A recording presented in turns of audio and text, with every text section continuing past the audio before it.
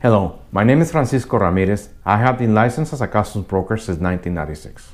Today, I want to share information that is not well explained when hiring a licensed customs broker.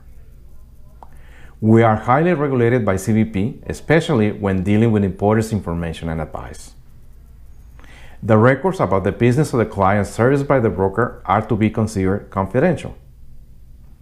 When a licensed broker provides advice to their clients, they must exercise due diligence. A broker must advise the client immediately about non-compliance, error, or omission. A broker must not knowingly suggest to anyone any legal plan for evading any payment due to the U.S. government.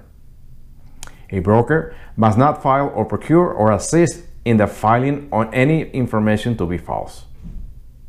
As you can see, the regulations covering the importer and the customs broker relationship are very specific.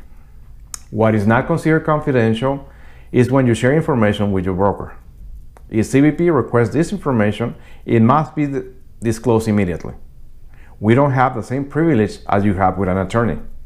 So before sharing information with a licensed broker, seek an expert opinion because your communication with your broker are not considered confidential and must be disclosed immediately. To avoid unpleasant surprises, or if you need general information about customs, visit us at theacegroupinc.com. Goodbye and see you on our next video.